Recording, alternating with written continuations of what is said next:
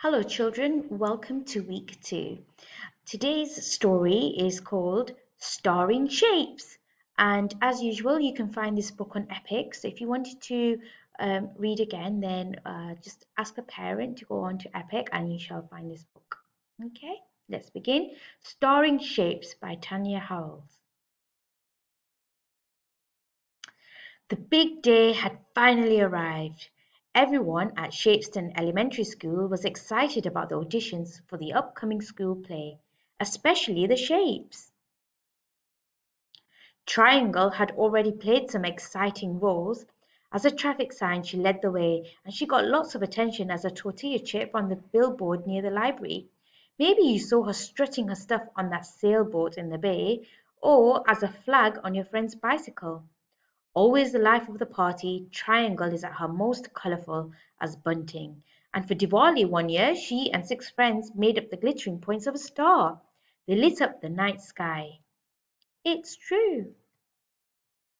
Square just wants to give acting a try. He has many different interests. He is a natural at origami, a popular pick at quilting bees, and so proud to be part of your stamp collection. And he's always ready to help, either as a handkerchief or with your math homework. In his spare time, he loves to square dance, do crosswords, and play checkers. Square is a swell guy to be around, but you probably knew that already. Oh, shucks.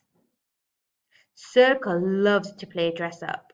She dreams of being a gold medal at the Hula Hoop World Championships, a famous detective's magnifying glass, and the clock's face on London's Big Ben. But she likes to pretend. She likes pretending to be a nursery rhyme moon best. So far, Circle has excelled at parachute in gym class and gets lots of compliments as a perky polka dot. She always draws a crowd at the lemonade stand in the park, where she works part-time as a lemon slice. Her playful personality is hard to resist. Rectangle was born to act. He has been taking classes since he was small, and he has even been on TV. He's been the cover of many popular books and magazines and taken part in art shows. Recently, he has also been busy as a tablet computer. Of course, as a jammy piece of toast, he's a very important part of breakfast. But don't let his serious side fool you. He's always up for colouring or a game of dominoes, and is lots of fun as a trampoline. Rhombus, Diamond to her friends, has been rehearsing lines from her favourite movies to get ready for her audition. Diamond soars high as a kite, finds a perfect fit in puzzles, and dazzles in patterns. Check out your uncle's argyle socks and that snake at the zoo, and she's always a favourite as shortbread at Christmas. She is as sparkly as a nickname. She would love to be a baseball diamond and hear the crowds cheer. That would be so exciting. Dream big. Orville thinks acting could be fun. He likes to try new things. He's a well-rounded fellow. As a skating rink or surfboard, he's always up for an adventure any time of year. And one day he'd like to visit some of the places he's seen as a map on the in the classroom. He also likes quieter activities like making fingerprint art, stretching out by the fire as a rug for story time, and reflecting as a mirror. Oh yeah.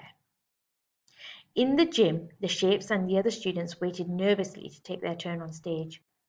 "Good morning," the drama teacher began. "It is very nice to see so many different faces today.